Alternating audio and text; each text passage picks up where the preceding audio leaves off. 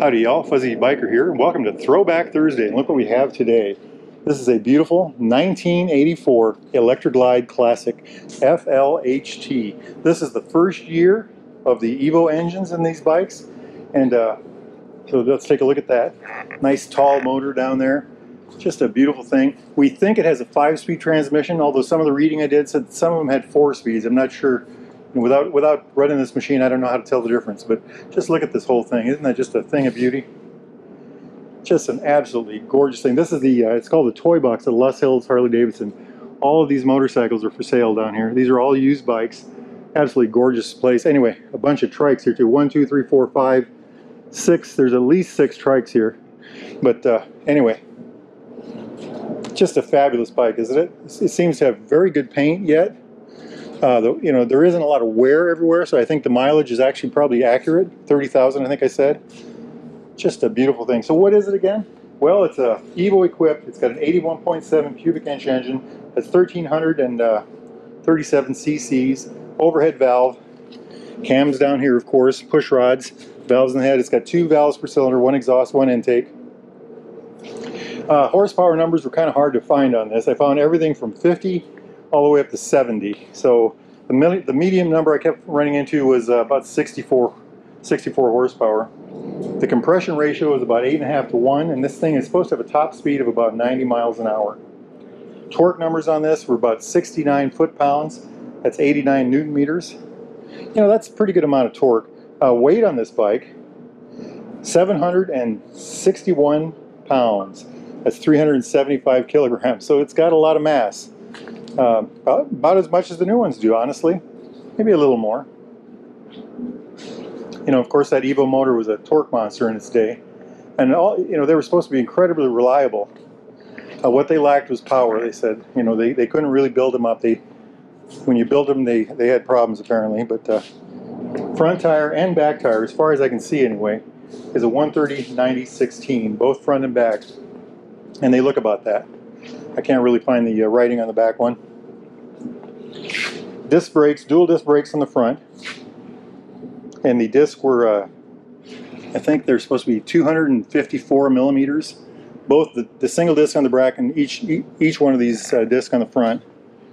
They're single pot calipers. So fixed disc, floating caliper, single piston. And I'm thinking that's what the rear was. So there's really no way to get a look at the back one. But just look at all the detail on this thing. Just a lot of really neat stuff there, isn't there? I really like it. I really do. I'd love to have something like this. You know, the first year it came out. If you have a space for this in your garage, get a hold of these guys at Les Hills. They were glad to help you out. LesHillsHD.com. Just a beautiful. I mean, look at the paint on this. It's just, you know, how does a bike make it this long like that?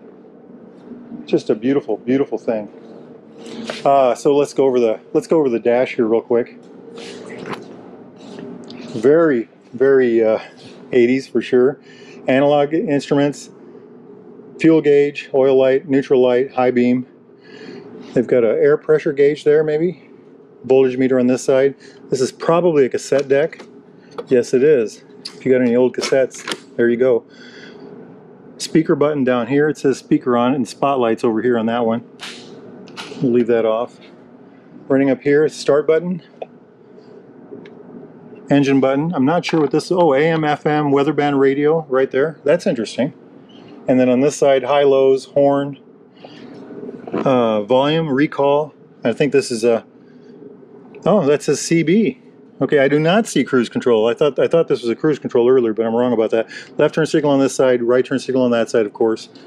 You know, very classic. I love the way it looks. I just love the way it looks.